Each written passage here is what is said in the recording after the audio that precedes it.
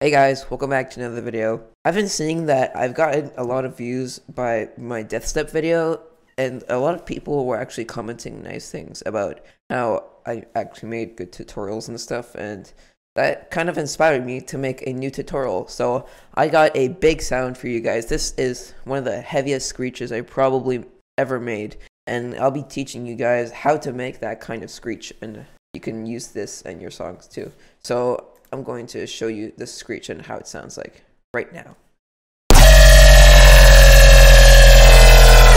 Yeah, it's a very big screech, very screechy, and it has a very thick sub too, which I'm going to show you guys how to make. But first, I'm going to be showing you guys how I made the screechy part of the sound, which sounds like this. Alright, so let's dive into the serum patch. So this is the serum patch. As you can see, it consists of saw waves. It's actually really easy to do, just really basic shapes. So this is an LFO and it's controlling the FM modulation and the sync like this.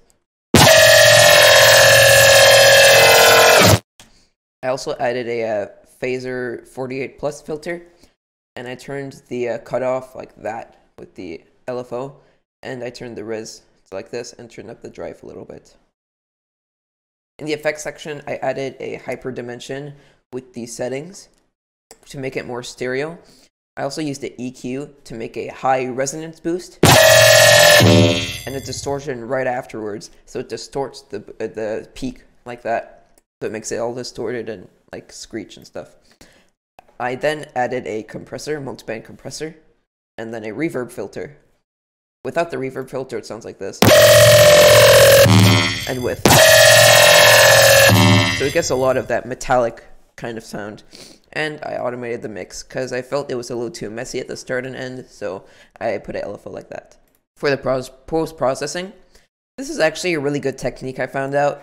It's called, I'm going to call this the laser effect. And it's in Moonboy's video. He used this kind of technique. So basically what you do is that you turn the fine down of this frequency shifter, and you turn the dry wet about here, or maybe halfway, whatever your preference is. It makes this lasery effect, as you can hear like this. Very lasery effect, but I turned it just a little bit. Not that much.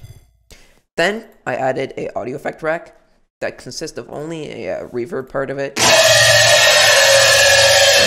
affected by the post-processing too, and the original.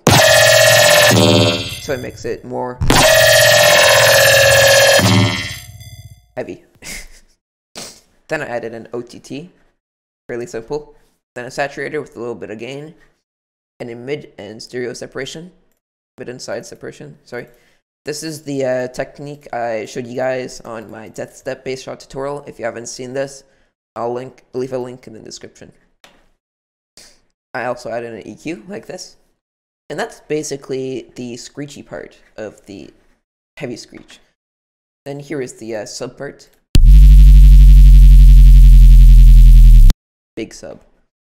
So, in the serum patch, it's basically a sine wave with another sine wave, slightly detuned and leveled down, just to add more tones to the sub to make it more full.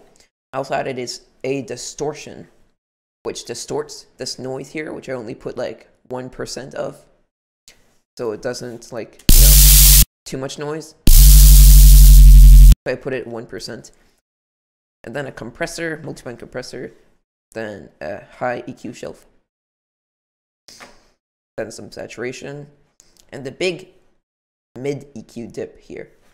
Because as you can see, the screech, it's around this part that it's resonating the most. So I made a big dip at that part to let the screech take its place here, and for it not to clash the bands and stuff. And I grouped these together, and I just put a simple glue compressor and a limiter. And that's how you make this super heavy screech. It's actually pretty simple if you think about it. It's basically just FMing two saw waves with a lot of post-processing. Yeah, it's pretty simple. You can make your own screeches like this in your own songs, and they'll sound very cool and will sound very good in your songs. So, I hope you liked this tutorial. I'll make more tutorials like this if you guys want this, and yeah, I'll see you guys in the next video. Goodbye.